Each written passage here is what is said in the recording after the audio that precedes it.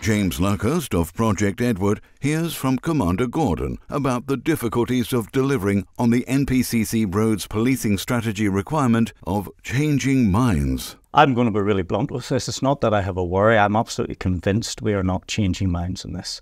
I have held this portfolio for over 4 years. When I speak to anyone around this portfolio in the policing world, legislators, those within politics, what's really disheartening is there's a lot of sympathetic noise. There's not always a lot of action in this space. It has taken us years to get roads policing under the strategic policing requirement.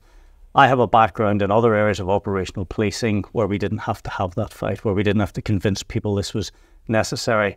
And we see from the direction that is driven through the national policing requirement that forces then put resources into that. You look back a couple of years ago and we had HMIC FRS come in and do an inspection of roads policing across the United Kingdom, and it gave a view that we weren't necessarily putting the resources into it we should.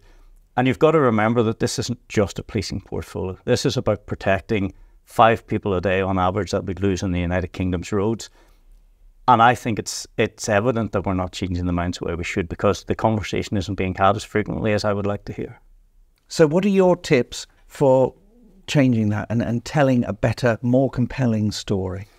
Yeah, so you remember from the presentation I did yesterday morning that I've thrown in a few psychological things that I've picked up over the years, but in really, really simple terms, people care about a cause that they can see.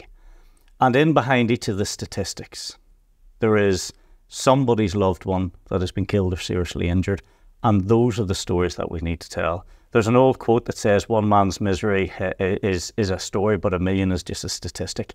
And quite often we deal with statistics and we talk about 1,700 people dying or 5 people per day, or somebody killed or seriously injured on a UK road every 16 minutes. That's a horrible statistic, but it's a statistic, and statistics aren't emotive. And the plea I gave yesterday to the officers and the staff and the charities and everybody else involved in this space is, let's tell a compelling story. Let's get out and tell the story of the individuals involved. And we've seen that recently with many people who unfortunately have lost loved ones on the road now coming out and starting to tell that story. And I think if we start doing that, and we talk about the individuals and the impact and the lives lost, I think that's when we'll start to see some traction.